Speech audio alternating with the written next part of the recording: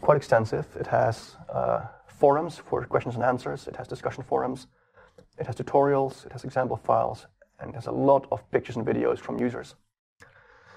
If you want to ask questions, you typically just go to the general discussion forum. If you have questions about programming, Visual Basic or C# or Python, there's one for that. And if you have a bug to report, you can go here. But most likely, you'll want to post in general discussion.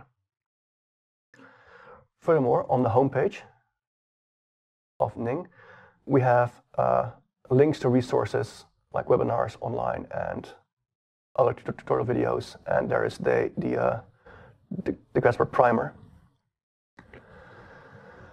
But I think if you want to learn Grasshopper, the best thing you can do is pick a real problem that you have to solve and that you understand well. So that when you learn about Grasshopper, you're not both baffled by the problem and Grasshopper, but only by Grasshopper.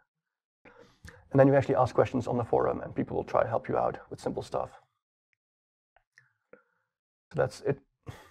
By and large, the support is pretty good, but sometimes people either don't know an answer or you're asking a question that's so open-ended that nobody wants to even be dragged in. But mostly you have an answer within a few hours. That's in general discussion. Oh yeah, if you want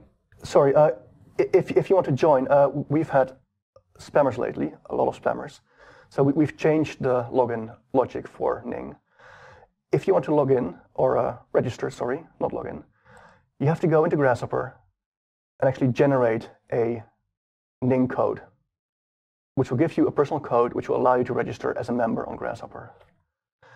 This is very new. If you have a Grasshopper that is a few weeks old, this thing will not be there yet.